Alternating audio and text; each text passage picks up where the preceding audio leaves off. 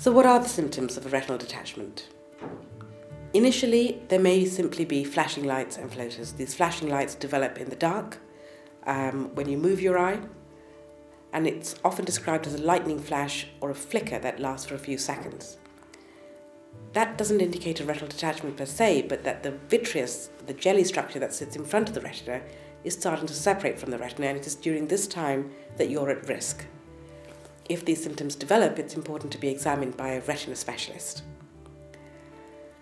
If a retinal detachment actually occurs, you may develop a shadow-like loss of vision. People describe this as a curtain being drawn across the eye, or objects may appear to disappear into a certain part of the eye.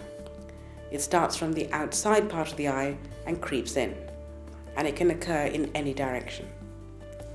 It's important to have this addressed urgently, because this will need referral to a retinal surgeon specialist for urgent management.